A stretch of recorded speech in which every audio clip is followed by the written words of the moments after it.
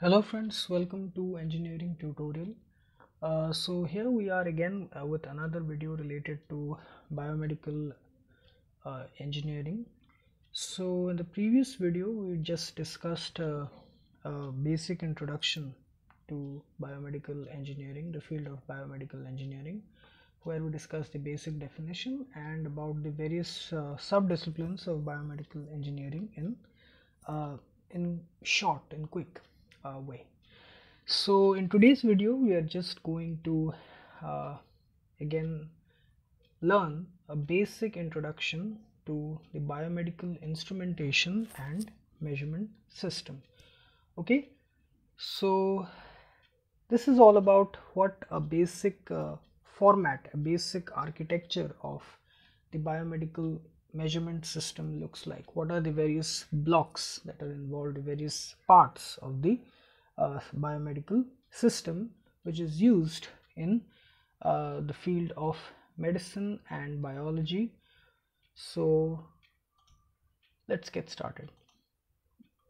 So the main aim of the biomedical measurement system, for which it is mainly used, is for the measurement of the physiological parameters, the human body parameters. Okay, so we all know that measurement essentially involves comparing an unknown value of any physical quantity and comparing it with a known value, and to find the difference between the two, okay, to find out the deviation. Now in the human body there are various parameters, okay, which are of clinical and diagnostic significance, okay, which can convey a lot of information about how our body as a system it is functioning, whether it is functioning normally or abnormally. Those basic parameters which are generally used in for diagnostic purposes, for clinical purposes, they are the body temperature, it can be blood pressure, it can be the respiration rate, the heart rate, the pulse rate, the blood flow rate, okay, so to name a few. There are many other parameters. So these are the basic body parameters that give us a lot of information about whether the body is functioning normally or not. For example, a high body temperature can tell us that whether we have a fever or not, okay. Then blood pressure, it gives us information about how our body is working, okay. Then respiration rate, heart rate, pulse rate, blood flow rate. So these are all parameters, the body parameters of important significance in the clinical and diagnostic purposes.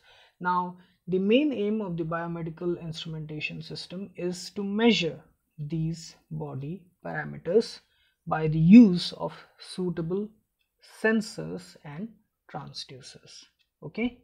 So this is the main aim, the main objective of biomedical instrumentation and measurement system, the measurement of important physiological parameters associated with the human body to detect whether an anomaly is present in the body, whether any medical ailment is there, and if it is there, to which degree, to what degree it is affecting the human body, and how can we treat it.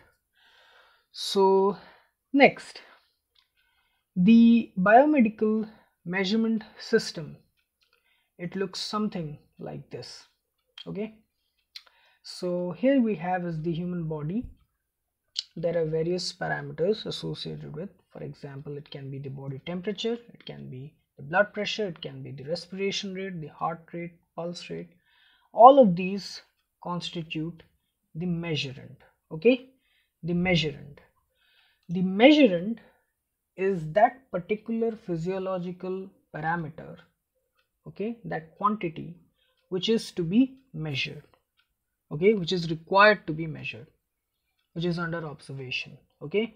Whenever we say that a patient is under observation, it means his or her vital body parameters are being constantly monitored with the help of suitably placed sensors and transducers.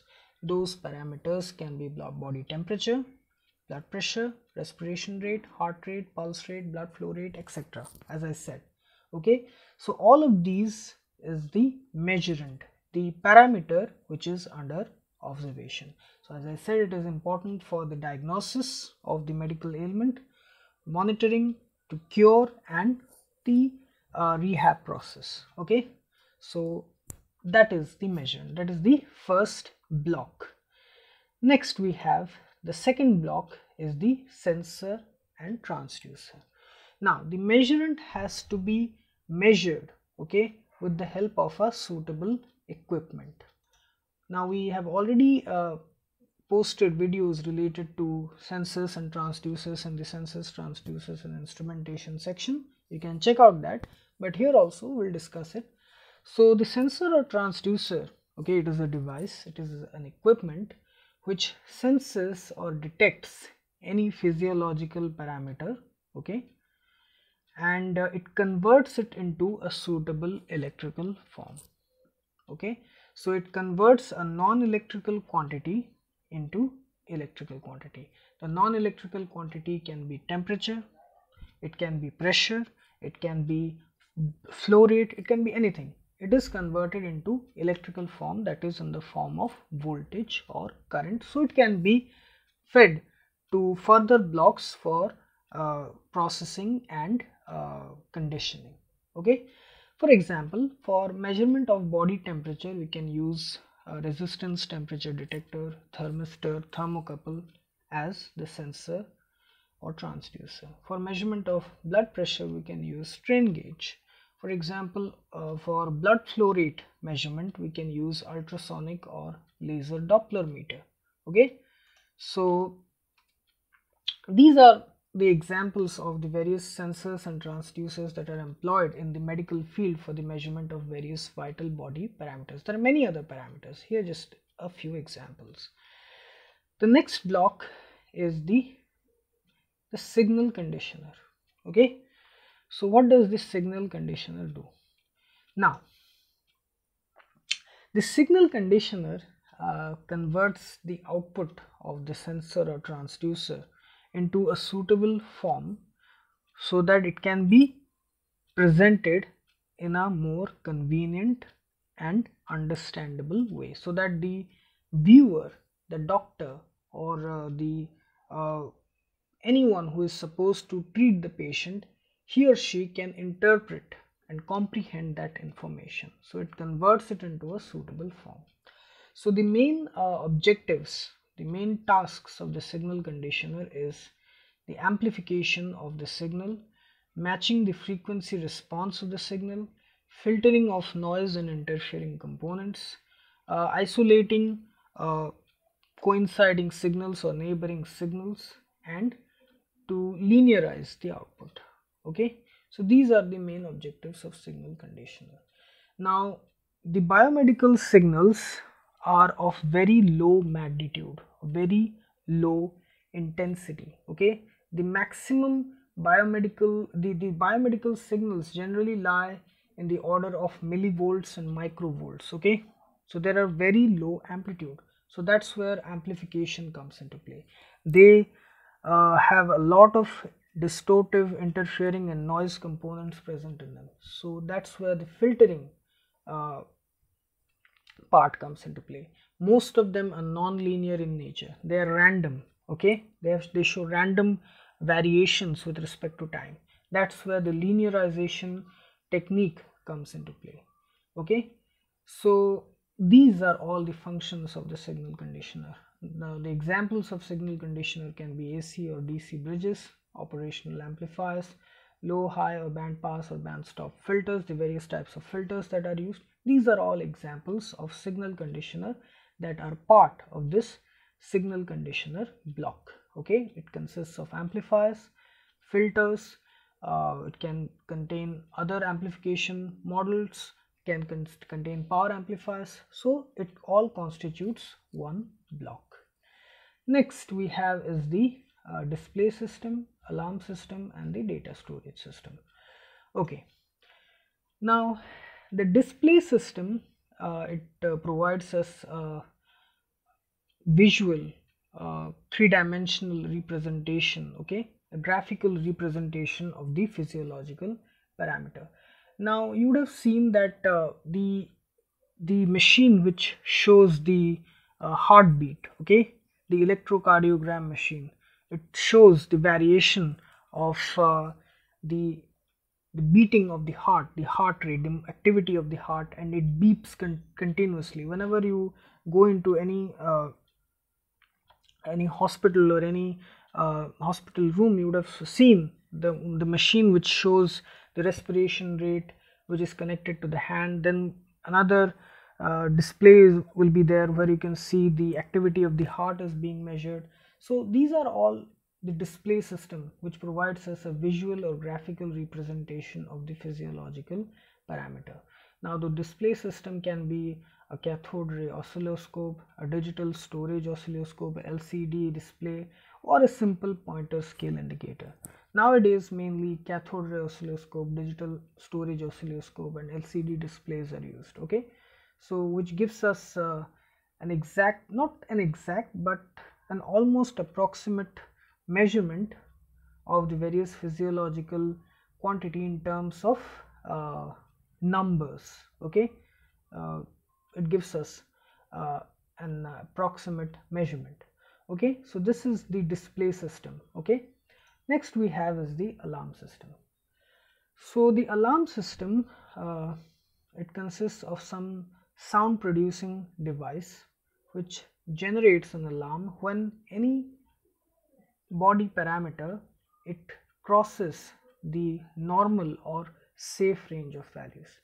For example, if the respiration rate of the patient is too low, okay, too low below the normal range, then it will produce an alarm, a sound which will alert the concerned medical personnel to immediately come to the patient and to give them the required treatment to again restore him or her back to the normal way of functioning. Suppose the blood pressure or the heartbeat, the heart rate, it drops below the normal range or goes above the normal range, then also it will generate an alarm to alert the doctors to come and respond and treat the patient accordingly.